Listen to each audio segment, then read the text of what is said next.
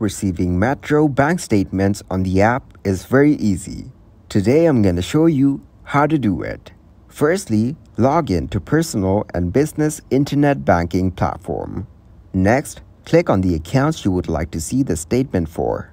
Here, choose Documents. Then select Account Statements. Now, you need to select which year statements you want to use. So, select View for the month that you want to see. Here, you can then see and download your statement. Depending on whether you are a personal customer or a business customer, you can order a statement over the phone. And you are all done. Some banking apps allow you to set up notifications to receive alerts when new statements are available.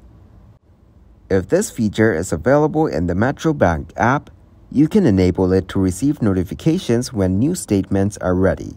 If you encounter any issues or have questions about viewing your statements through the Metro Bank app, consider reaching out to Metro Bank's customer support for personalized assistance.